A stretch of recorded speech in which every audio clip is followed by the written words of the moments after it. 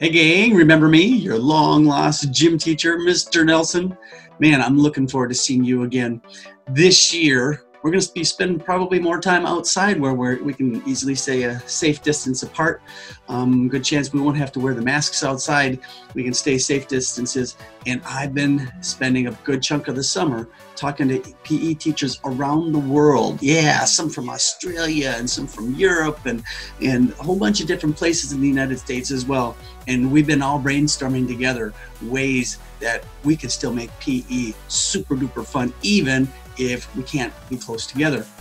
So I'm pretty excited to break out some new games, some new ideas, some new activities, and looking forward to seeing you guys. So I'm going to sign off here, but I'm going to wish you well for this last few days before we see you, and then get ready for a huge adventure and a lot of fun in PE this year.